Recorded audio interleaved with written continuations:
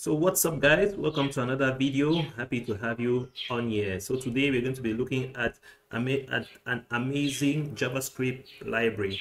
Today we're looking at Cropper.js, and as the name suggests, is a library which is going to allow you to integrate an image cropper into your web applications or your websites, so you can be easily integrated using this JavaScript library.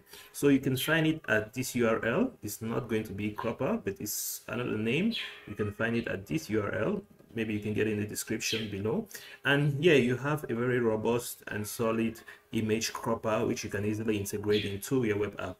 So maybe you want your users to be able to upload images, but you want to kind of control the dimensions of the images.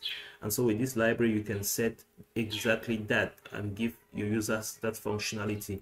As you can see, it comes with a lot of features. You can set the aspect ratio, you can set the dimensions you want to accept, and you can set the different resolutions you want to go for. And so it has all this bunch of features that you can put in, these controls that you can equally integrate and let your users do just that and crop their images before maybe uploading into your database or wheresoever you choose. So it's a very small library, but it's very interesting and very powerful, and it offers this amazing feature. And so you can find such a tool already on very popular websites, and basically websites which have a control on the image resolutions of their users have some features like this. So on Facebook, you can crop your images before you upload maybe a profile picture, and then basically any website where you have a profile image, they usually offer that feature. So it's using such libraries that they get to do that. It's an amazing little library that you can do it. It equally has a photo editor you can integrate as well, and some other features. So yeah, so this is a little bit it. We can check out some examples. You get a cropper with a range of aspect ratio, crop a round image, crop cross origin image on a canvas, in modal, customize, preview, and so on and so forth. So you have this whole range of features you can integrate.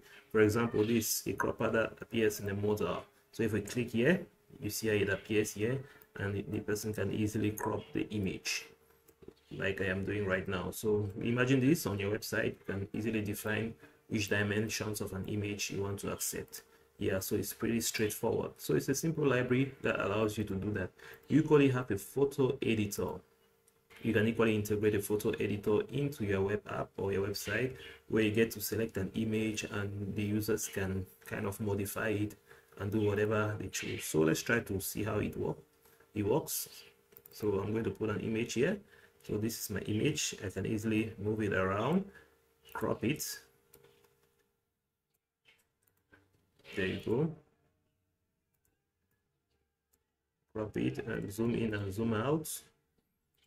Rotate, flip horizontally or vertically, and many other features. So it just offers you the basic controls of how you want to edit your images and how you want to let your users modify them. So it's pretty straightforward, a simple library.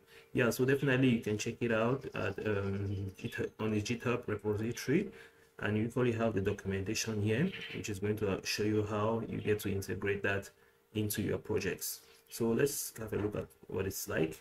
So yes, the installation is pretty straightforward. You can equally include it manually into your browser, into your source codes, and this is all the code you need to integrate that into your website or your web application. Yeah, so it's pretty straightforward, nothing complicated there. It's just a little library, I believe, can come in very handy for anybody who is creating a web application or a website where users have to upload their profile pictures or any other pictures which might require